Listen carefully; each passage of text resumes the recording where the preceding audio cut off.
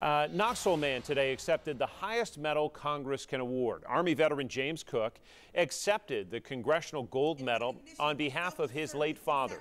Only recently did that son learn that his dad was among the first black men to serve in the Marine Corps in World War II.